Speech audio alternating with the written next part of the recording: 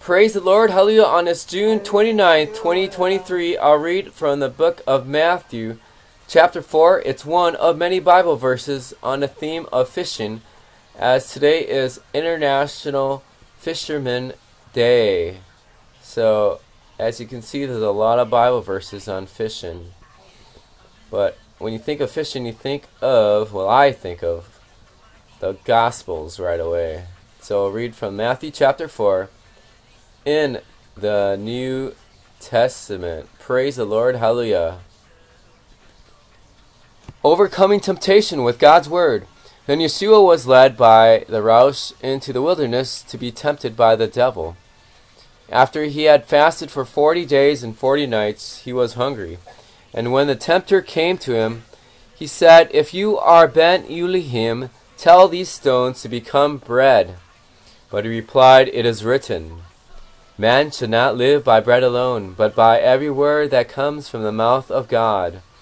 Then the devil took him into the holy city and placed him on the highest point of the temple. "If you are Ben-Elohim," he said, "throw yourself down, for it is written, he shall command his angels concerning you, and upon the hands that they shall lift you up, so that you may not strike your foot against a stone." Yeshua said to him again, "It is written, you should not put Adonai your God to the test."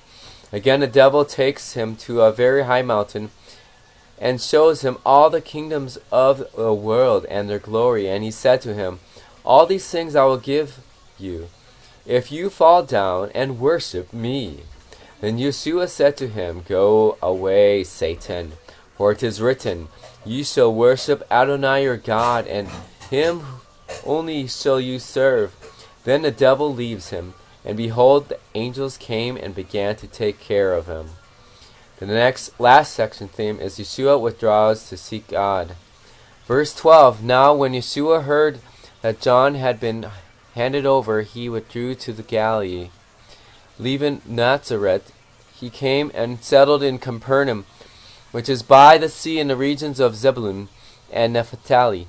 That this was to fulfill what was spoken through Isaiah the prophet, saying, "Land of Zebulun and land of Naphtali, the way of the sea beyond the Jordan, Galilee of the nations. The people sitting in darkness have seen a great light, and those sitting in the region and shadows of death, on them a light has dawned." From then on, Yeshua began to proclaim, "Turn away from your sins, for the kingdom of heaven is near." And the last section theme is raising up fishers of men. That's the theme of today, International Fisherman's Day. Now, as Yeshua was walking by the Sea of Galilee, he saw two brothers, Simon, who was called Peter, and Andrew, his brother. They were casting a net into the sea, for they were fishermen. And he said to them, "Follow me, and I will make you fishers of men." Immediately they left their nets and followed him. Going on from there, he saw two other brothers, Jacob, the son of Zebedee, and John his brother. They were in a boat with Zebedee their father, mending their nets, and he called them. Immediately they left the boat and their father and followed him. Yeshua was going throughout all the Galilee, teaching in their synagogues and proclaiming the good news of the kingdom, and healing every kind of disease and sickness among the people. News about him spread throughout all Syria, and they brought to him all the sick, those tormented by various diseases and afflictions, those plagued by demons, the epileptics, the paralyzed, and he healed them. And large crowds followed him from the Galilee, the Decapolis, Jerusalem, Judea, and beyond the Jordan. And that's verse 25 in the book of Matthew chapter 4 in the New Testament on this Thursday, July 29, 2023, on this International Fisherman's Day.